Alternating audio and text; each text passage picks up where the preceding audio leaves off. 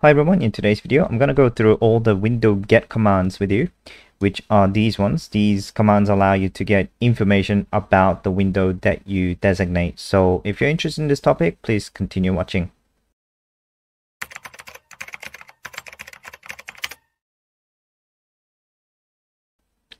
Alright, welcome back. So let's get started.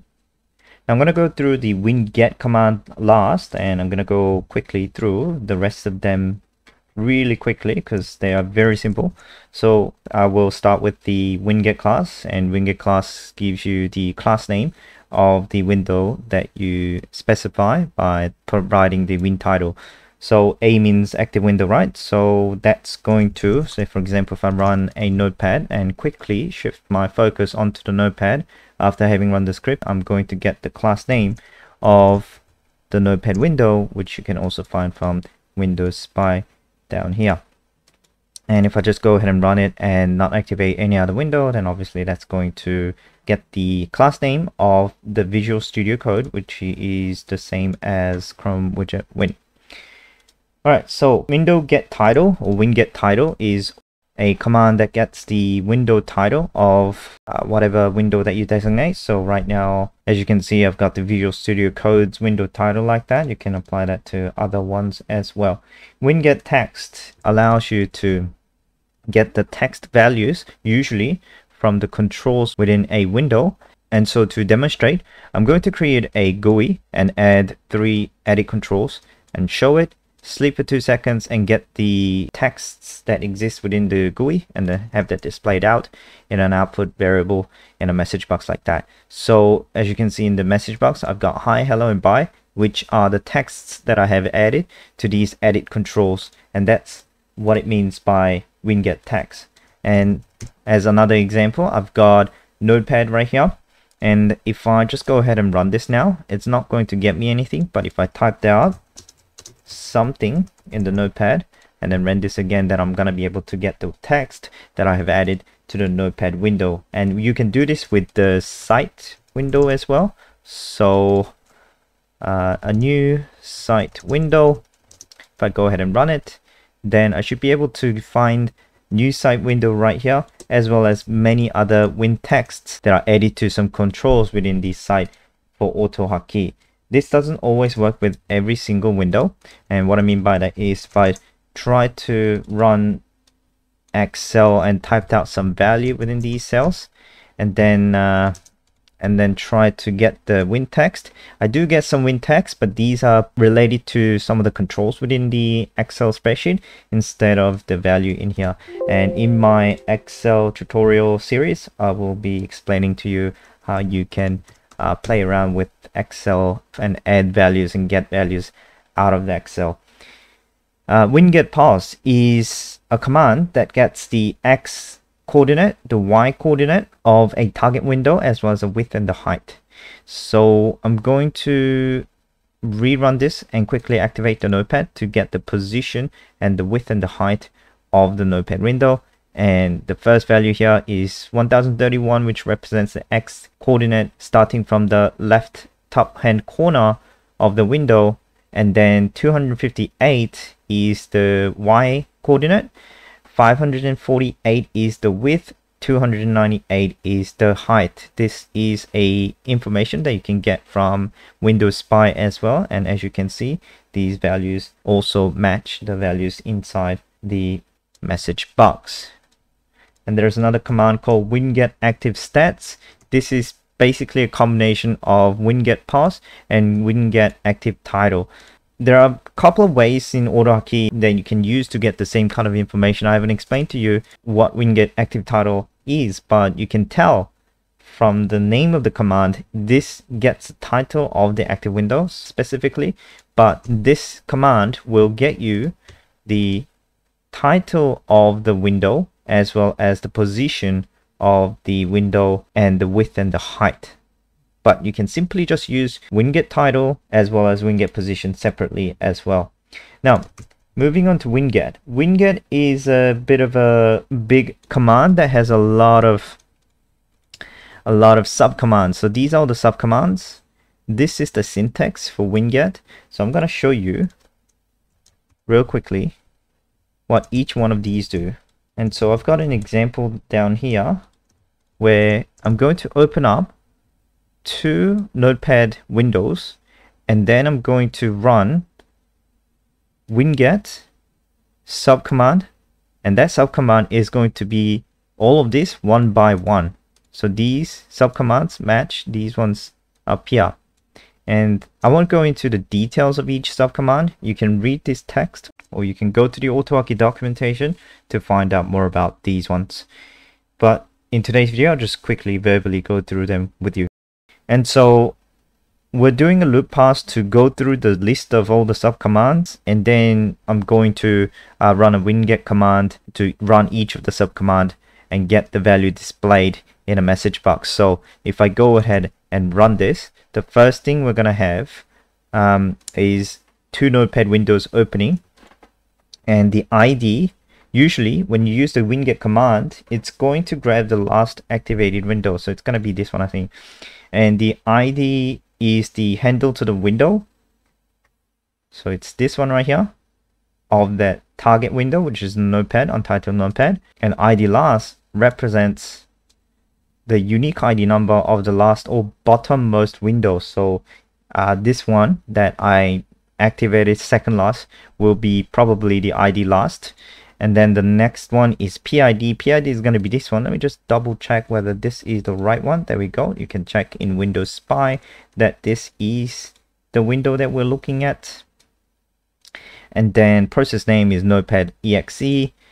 Process path is the path of the notepad executable file. Count means you've got 2 windows that matches your criteria, AutoHotkey notepad.exe. And then list means you've got 2 when you try to display the output variable. But I'm going to go slightly more into this. That gives you a little bit more detail on how to get the ID of these windows, all of these windows, because with the ID command, you could only get 1 ID from the matching window. Okay, and min-max means is the window maximized or minimized, and that's another thing that I'm going to go into a little bit later. Control list gives you the list of all the controls. So the field that you see here, this field here is edit 1, and this one is the status bar that you can bring up down here. So that these 2 are the controls that you have within Notepad. Some other windows will have a lot more controls, and control list HWND represents the unique ID given to these controls. So this edit 1 field will have a unique ID. This property status bar will have a unique ID as well, and these are the IDs. And transparent is blank, and I will explain that to you a bit later. Transcolor is also blank. Again, I'll explain this to you as well. Style and extension style are also what I'm going to explain in a little bit. So let's start with the list. List is, like I said, gives you the number of items that match, or number of windows that have matched the criteria that you have put in. The criteria being your win title, it could be untitled-notepad or notepad.exe. So in this example, I'm going to create 3 instances of Notepad, and I'm going to use the WinGet command to get the list of all the IDs of the matching windows. Now, it creates a pseudo array, which means the value ID or the variable ID that you put in here will be given the number of IDs, which means the number of matching windows. But if you put in a suffix of number 1 to whatever number that you put in, it will give you the unique ID of the matching window for each one of the windows that you have discovered. So ID 1 is going to give you one of the windows handle to window, and ID 2 is going to give you the next one's handle to window, 3, and so on and so forth. At the end, I'm going to close all 3 Notepad windows. So let's go ahead and run it. And there are 4 of them because I've enclosed the old one out, I think. It's this one.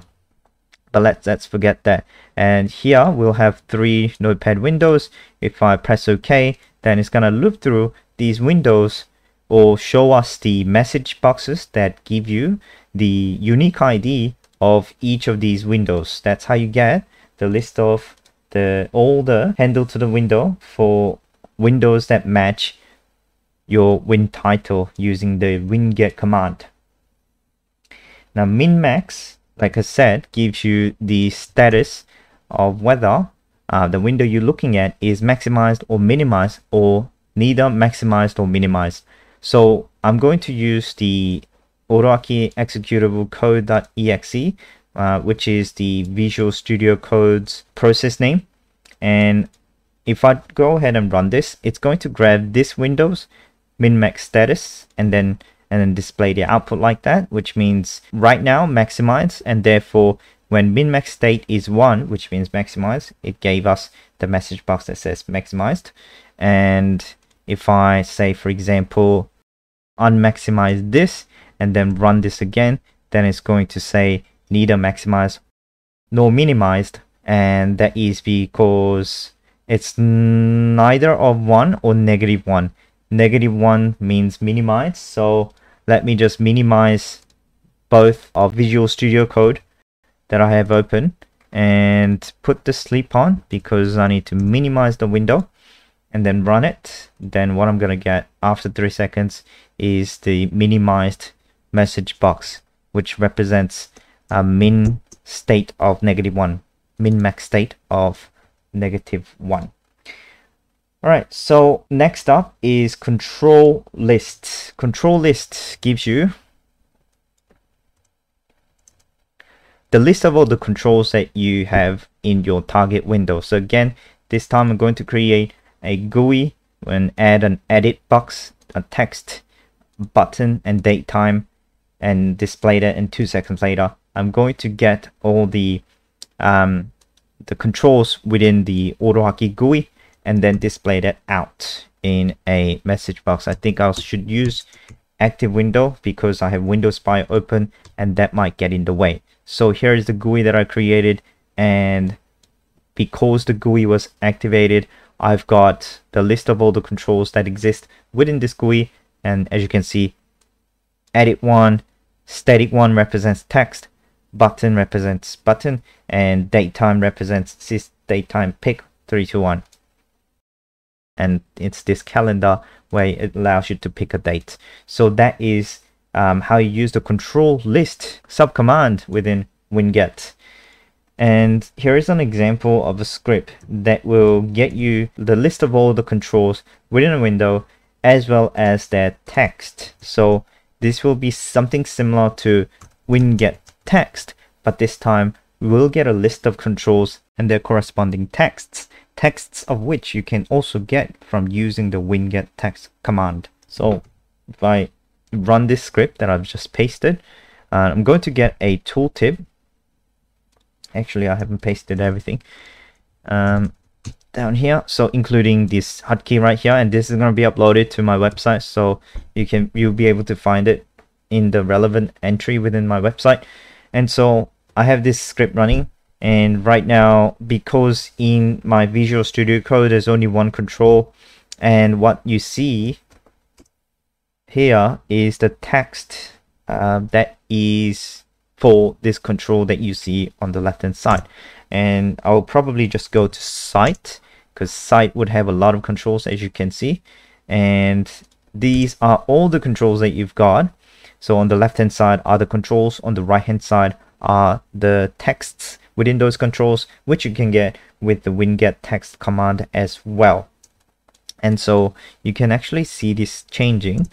If I say, for example, bring up the find field and type something out here, and as you can see, the controls combo box 1 and edit 2 have these fields filled out as I typed out the value in there, and that you can do as well with a notepad.